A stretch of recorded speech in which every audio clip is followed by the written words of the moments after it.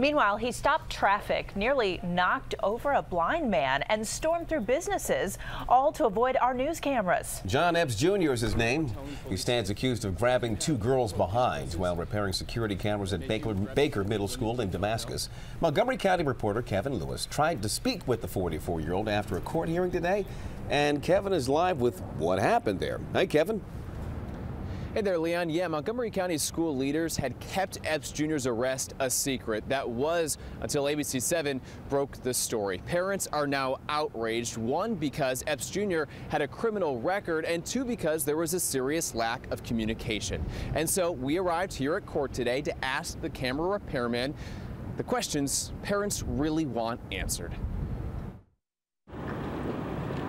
John Epps Jr. left court wearing his coat on his head. John, you have been arrested 3 times now in 4 years for allegedly grabbing the butts of women. What do you want people to know? Instead, Epps Jr. led us on a vision-impaired trek through downtown Rockville. John, you're walking into oncoming traffic. John, you're walking into a woman here.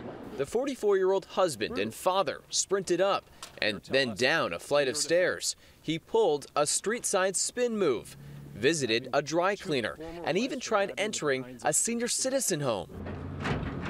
John, do you live here? But the former MCPS contractor refused to answer a single question. How did you gain access to all those schools? Did you grab a girls behind at Baker Middle School? How was your criminal record not caught? In 2010, police arrested Epps Jr. for grabbing women's behinds at a CVS in Severn, Maryland.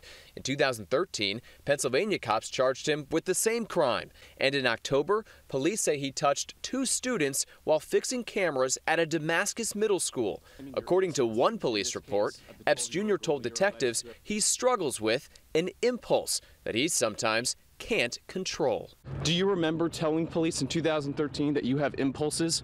Despite his record, MCPS gave the convicted groper access to nearly 60 schools. Are these allegations all true? That's what people want to know. Can you answer that simple question for us?